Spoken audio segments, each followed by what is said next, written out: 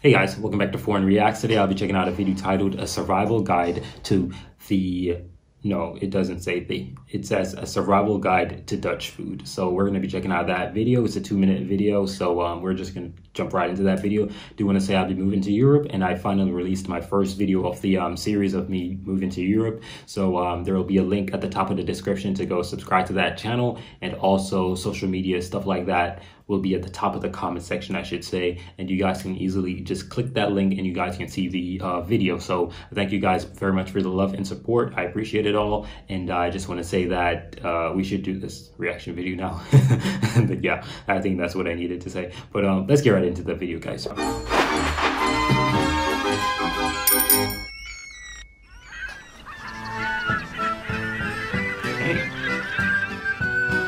Although evidence of Dutch exploration and colonization can be seen across the globe, Dutch cuisine never really seems to have caught on. How about Dutch tonight, honey? Or a great new Dutch... Y'all notice how I'm not petty and I'm not salty over the little joke he just made? A lot of people would have said that's, you know, what word, but yeah, I find that is a great humor right there. This place just opened up downtown. Let's check it out. Aren't exactly phrases you hear very often. No, never heard that before. Ever. Never heard this that before. This is because Dutch food is, by most accounts, bland.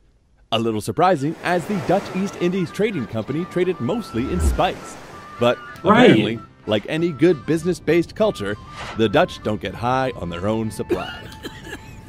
Survival tip: bring your own spice. The Dutch are a simple and pragmatic people, and this is obvious when looking at their culinary techniques.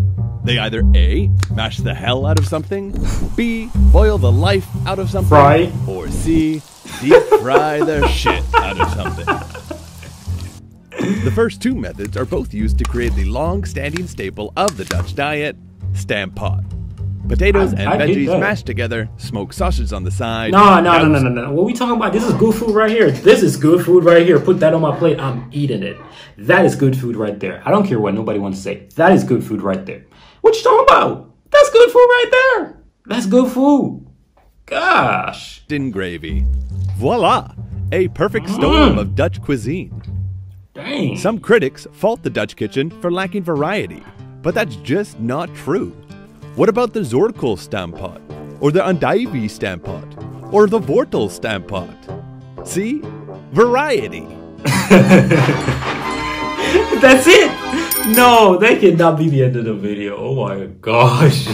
That is so cool. But whatever, man. Whatever. It's whatever. That's the end of the video. Whatever.